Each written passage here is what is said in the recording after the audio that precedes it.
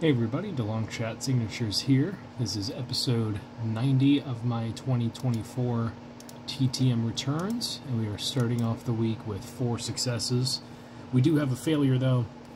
Took a shot in the dark. This address has been super back and forth on whether it works, so I don't know if there's some sort of trick of like sending money, or maybe he only signs trading cards. I'm not sure, but I got back my photos unsigned from Hall of Fame wide receiver Harold Carmichael.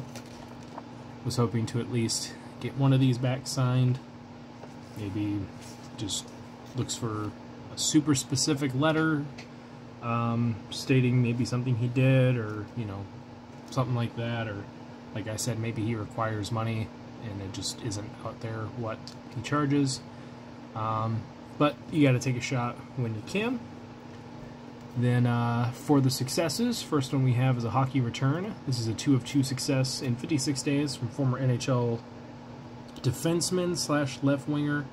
Don't know too much about his time as a forward, but Dennis Weil played over 200 games in the NHL. I believe he was a 6th round pick, so a very accomplished player for someone drafted at that point, and another addition to the set.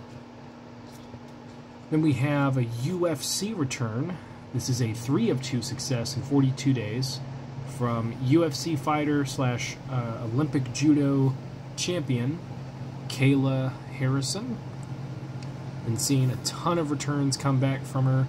She's a 2-time Olympic gold medal winner in women's judo, and she is currently under contract for the UFC and has an MMA record of 17-1.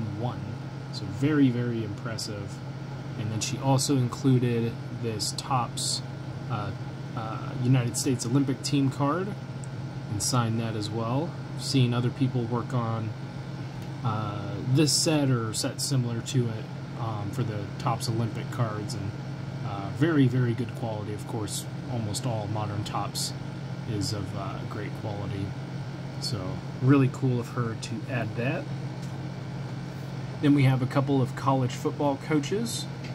First one is a 2 of 2 success in 11 days from Division II head coach for Gannon, Eric Rayburn.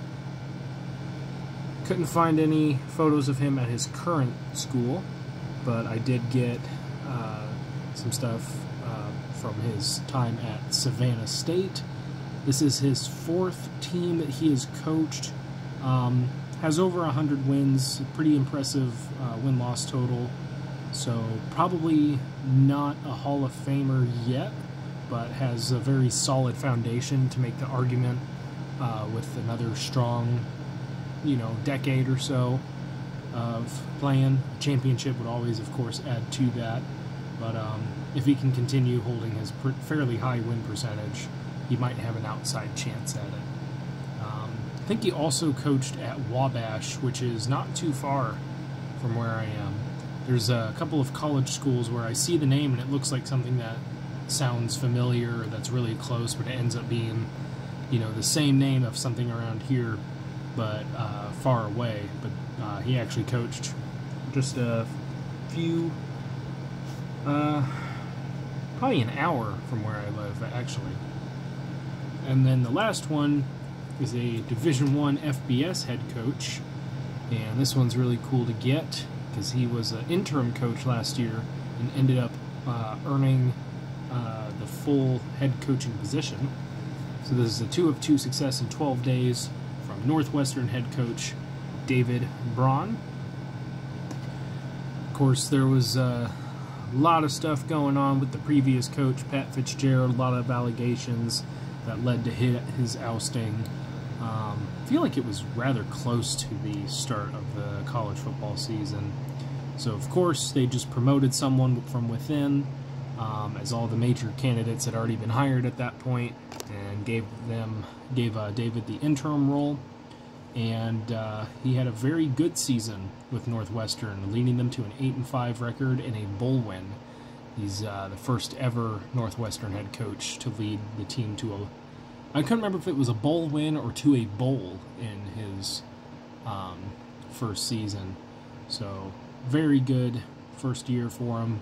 Excited to see what else he does in the Big Ten, which is now like the Big, 19 or whatever it is that they have in that conference. College football kind of just screwed everything up, but regardless, that should be starting soon, and it'll be fun to track how all the different teams do this year. But that is it for this one. Thank you guys for watching. I really appreciate it. It helps me out a lot. Best luck with your guys' collecting. Take care.